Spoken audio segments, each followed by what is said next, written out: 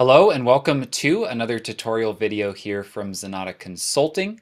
My name is Tyler Colt, and this video is actually an excerpt from our Cliq Full Product tutorial that we recorded in November of 2022. In this excerpt, we're going to run through all the various settings that are in Zoho Cliq. I sure do hope you find it useful. And if you do, please be sure to like and subscribe down below. That really helps us out. And please be sure to leave any feedback or questions in the comments section, as we do respond to each and every one of those weekly on our podcast, The CRM Zen Show. Thanks again for watching and enjoy.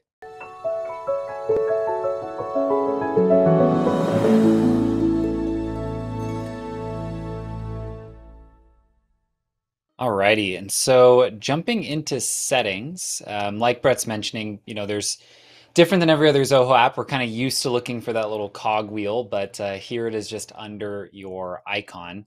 And there are two different types of settings. One is going to be available to everyone, and the other is only going to be for admins. So up here at the top, we have this profile and settings section. This is like what each of your users are going to get to determine for themselves.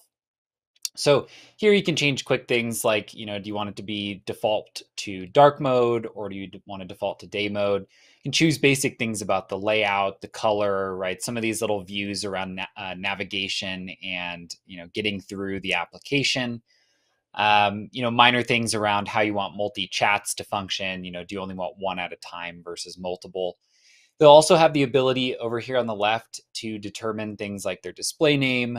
Email address is probably set at the company level. Under general, right, you can choose basic things around translation modes and, kind of how you want it to work across other applications, right? So in many apps, you'll see the little bottom bar, right, that kind of determines if Cliq is going to show up. So those are really more for the users, right? They're kind of minor things for them to go through and tweak as they get used to the application.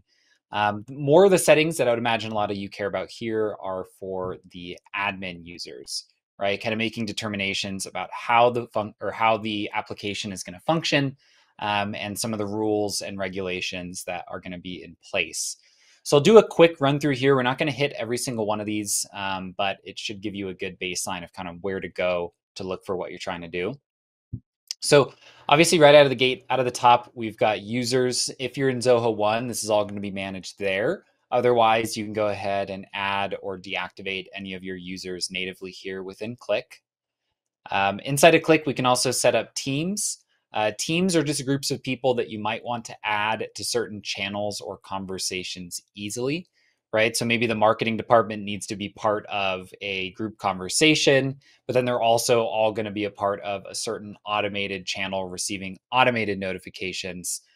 We don't want to have to add every user to every channel, so we can just add them to a team and then they'll just fall into those channels naturally. Departments really only come into play if you have kind of an interesting setup here for Zoho Cliq. Most of the time, right, you run everything out of one department and then segment your conversations based on different channels, and topic-based groupings. Designations, we're going to skip. This is just kind of like a role. If you wanted to have people have certain roles or kind of like subtexts underneath them. So Tyler Colt, consultant versus developer, you can set those up under your designations. The organization detail has kind of the common things that if you've seen one of our webinars, you'll probably know most of the things that are going to be in the organization setting, right? You've got your baseline company information. If you want to change, the name of the company that's going to show up, any of your baseline contact or address information. Under configurations, there's a whole bunch of default settings and rules. We're not going to cover all of these, but I'll kind of go through and highlight some of them that you might want to touch on.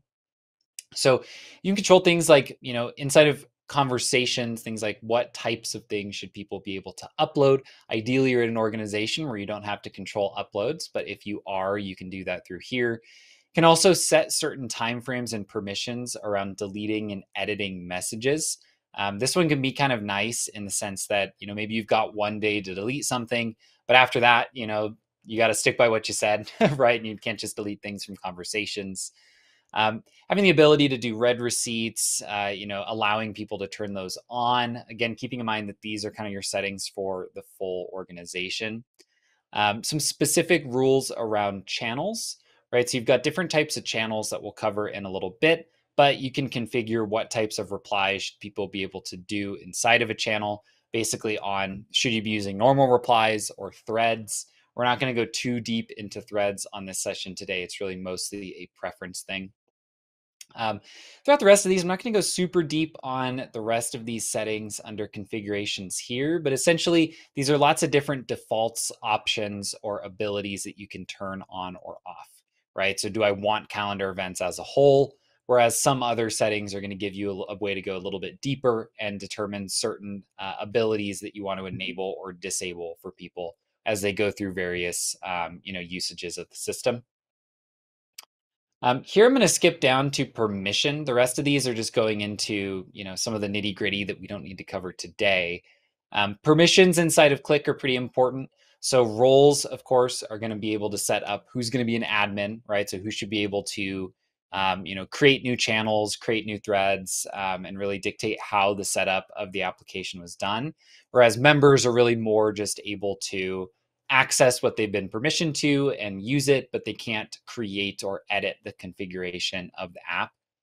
You can also set up custom roles, but they're really not extremely deep, right? So people are really either an admin or they are a member. So the new roles, you could have separate roles to be able to group people a little bit more granularly, but they're not going to affect much of what is going on inside of the system. Down here under allowed IPs, this one is really, it's there if you need it. If you do need the ability to restrict IPs where people can only use the application from certain locations, Cliq actually does support that.